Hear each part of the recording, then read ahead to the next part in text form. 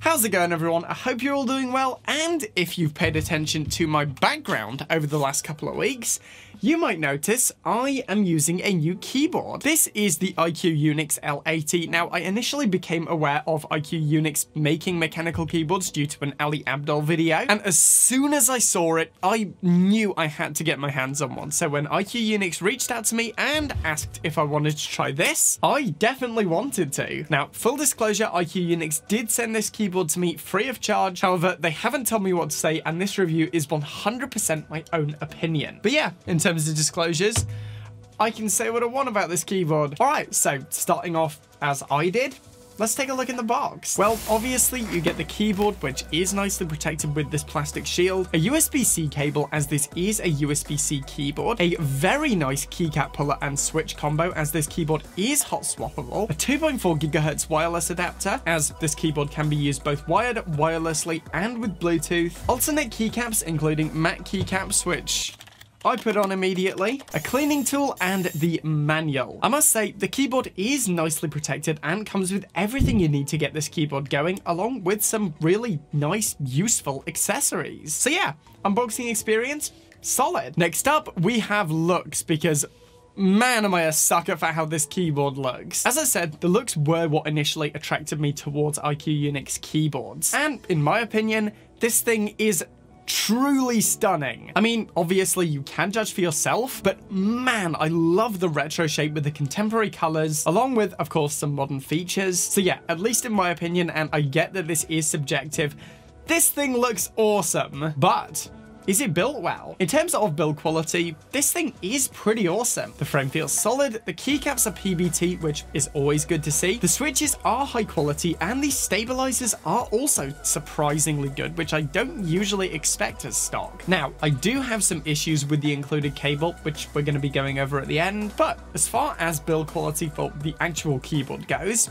this thing is pretty great. The L80 is also available in several different switches. I personally have the Cherry MX Silent Reds, or Pinks, as I've really been wanting to try a Silent MX switch for a long time now, and honestly, I might have a new favorite switch. Seriously, this thing is so quiet, but it doesn't feel mushy. Pretty much exactly what I want, and while I probably will lube these switches, more on that later, they already feel pretty nice. These switches have an actuation force of 45 grams, so they're pretty light, linear switches, and as I said, in my opinion, these things sound amazing. Also, if you want a different switch for the spacebar or the escape key, as it's hot swappable, you can simply just change one switch without taking the whole damn thing to pieces. Love mechanical keyboards. Good hobby. Okay, moving on, IQunix also offer an RGB model, which I have here. I'm typically not usually one for RGB, but I still wanted to get it just to test it out, and honestly, I think it works pretty well. Now, you are just using hotkeys, which I'm personally fine with, as I'd much rather have that than a frankly easier to get used to, but extra key that may end up cluttering up the keyboard. Seriously, this is one of the strongest points of the keyboard. Nothing feels cluttered or overdone. It all feels very well thought through. I mean, from the 3 different heights to the key layout, everything just feels right. I also want to quickly say that the RGB isn't as customizable as some of the more gamery keyboards out there, but in my opinion, I don't really mind. I don't think RGB is what makes this keyboard special. So while RGB is certainly a nice addition, the fact that it's not as good as some of the more gamery keyboards out there isn't really a huge deal to me. Something that is a big deal to me is the fact that this keyboard can be used wirelessly. Now, I never used to be a huge sucker for wireless keyboards. When I was using my iMac that had a ton of USB ports so I could easily just plug one in and forget about it, ever since I switched to the M1 system, it's all USB-C, so I gotta make it count. I also don't really want to be using a dongle whenever I don't need to. So all of this means that I often find myself just gravitating towards wireless products. The Bluetooth connection was occasionally a little bit finicky. There is definitely a learning curve, but with enough practice, you should get used to it. Connection's good, and if you don't have Bluetooth on your computer, you can use the 2.4 GHz included adapter. I can use this wirelessly on my gaming PC, which isn't as pressing as it is for me using it wirelessly on my Mac, but still, it's nice to know. While in the past I have tried some wireless mechanical keyboards before, this one definitely my favorite. All right, next we're going to be talking about the modularity of this keyboard. As I previously said, this keyboard is hot swappable, so you can change out the switches for anything compatible. And this is truly hot swappable, not optical switches, which I personally don't really have much of a problem with. But all the same, it's nice to know that it's compatible with a wide range of switches. Also, you can change the keycaps. Seeing as this one here has Cherry MX switches, the shape of which are almost exactly the same on Gateron, you can basically fit any keycaps that fit Cherry switches. Just make sure to buy the right kit. Mine is ANSI, and this is in general. If you're going to buy keycaps for your mechanical keyboard, make sure that it's the right layout. Also, bonus mention, you can change the cable as well. Now, this should be pretty obvious seeing as it's removable, but it's also a USB-C port, which is so much nicer than the previous mini USB that I was using on my old keyboard. So yeah, not bad. Overall, while this is still a pre-built keyboard, there is certainly a nice amount of modularity that you can do, especially if you're just getting into keyboards as a hobby and you think you might want to change around your switches at some point, but you don't want to deal with soldering.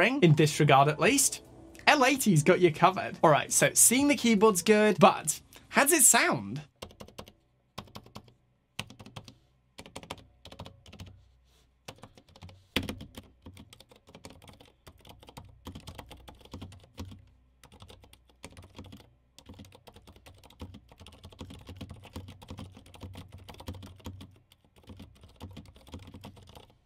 Alright, so quickly before we wrap up, I do have a couple of complaints. The first one being that the included cable, while it does look nice, I did have a couple of issues with it disconnecting while I was using my keyboard. The keyboard had turned off for like a split second, then turned back on again, so not exactly a huge deal. But all in all, this really isn't that big of a complaint. And other than the lack of gaming keyboard RGB levels of customization, that's pretty much it. To summarize, I love this keyboard. Honestly, I think it's probably my favorite keyboard I've ever used, and I've used a lot of mechanical keyboards. The gorgeous design, the easy modularity, and the features that it provides mean that the IQunix L80 is definitely going to be my daily driver for the foreseeable future. If you are interested in picking up one of these for yourself, IQunix did give me a code so you can get 5% off. And if this keyboard doesn't tickle your fancy, then I've made several more mechanical keyboard videos that you can check out. Maybe there's something in there. All right, guys, so that's it for today. I hope you've enjoyed this one. Let me know, by the way, what do you think of this keyboard? What do you like? What do you not like? Feel free to let me know in the comments. I always enjoy reading those. Once again, a huge thank you to my patrons for helping to support this show. If you want to get bonus videos, awesome wallpaper packs every month, and much more, then feel free to check that out. As for now, though, as always, thank you for watching. Remember to like the video if